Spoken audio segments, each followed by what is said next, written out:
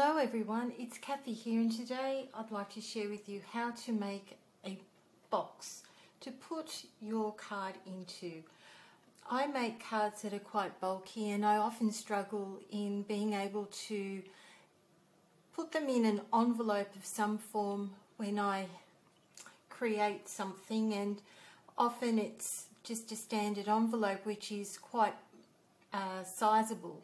And I came across some Pinterest posts, and using a Martha Stewart scoring board came across some posts where you can actually make a box that will fit 6x6 cards, which is one sized card that I do like to make quite a bit. This is the box that I'll show you that we'll make today, and here's an example of a card that I've just made. As you can see, it's quite bulky. It has quite a lot of embellishments, and with this style box you can easily put this card in, and what a difference it makes in being able to create a box and giving this to the recipient as opposed to a boring old plain envelope. You could use pattern paper. You don't have to embellish it. I chose to embellish mine with leftover papers that I had, but just the option of creating a box to put your bulky cards into is a real game changer, I think. So I'll just take out this card just so that you can see once again the layers that I've got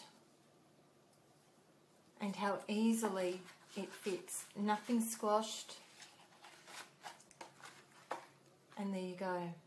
So I'll show you how quick and easy it is to make this type of envelope card box. To begin with, you will need a 12x12 piece of cardstock, and you'll need to trim it so that it measures 11 inches. So on your paper trimmer, trim your first side to 11 inches. Rotate it once. And again, mark it and measure it at 11 inches. Now you'll need your Martha Stewart scoreboard for the next step. On the back of your scoreboard you'll have one of these, and that's what we'll be needing to complete this box card. What you'll need to do is to place this into this section here and to make sure that it is securely in place, making sure that it meets right up to that corner edge right up there. I'll just get out my scoring tool. Okay, now what you'll need to do is rotate your paper so that it is in line with this diagonal edge.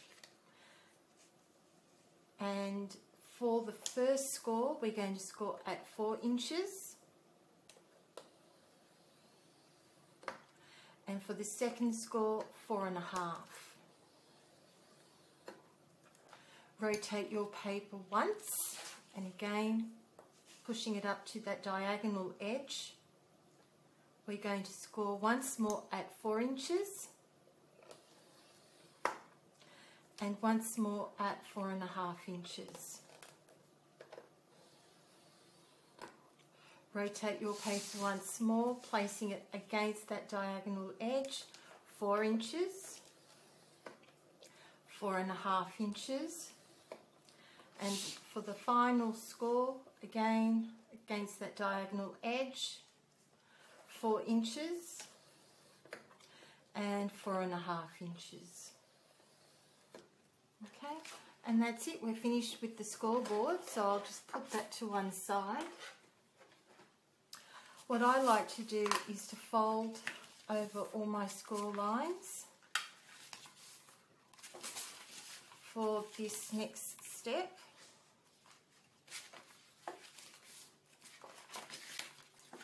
Just press over. You can even burnish those and reinforce those if you wish.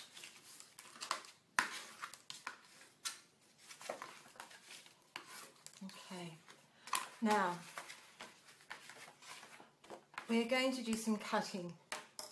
As you can see, in each corner there is a series of creases. We're going to cut along these intersections like so. Hope you can see where I'm cutting.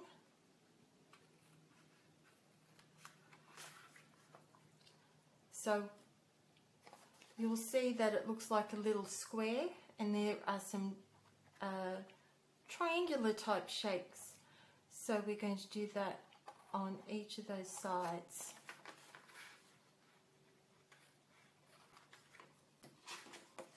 It's really quick and fast to make this project. You can make a few if you wish and put them aside for as a stockpile. Okay, so the next part is gluing. For my first one I used a combination of wet glue and also double-sided tape. I found that either is fine. For my project that I showed you, I just used wet glue. So for today's demonstration, I'm just going to use wet glue. Just to show you what it will look like is it just folds up like this. How simple is that? I actually like having this flap on the front. I think it looks neater. So I'm just going to apply some wet glue into this corner, and then I will just hold it in place.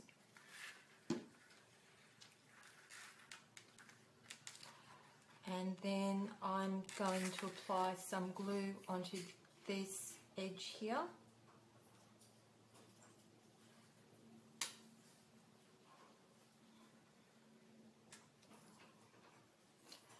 And again, I'll hold it in place.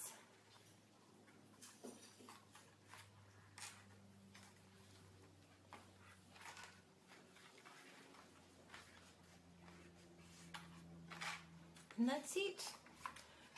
The final step to enclose your envelope card box is you could use a little sticker. I've just bought this from the office supply store, just a little sticker like so. And what I did on this completed project was I just cut off the adhesive strip halfway, so that once I'm ready to seal this, I just finish pulling it off.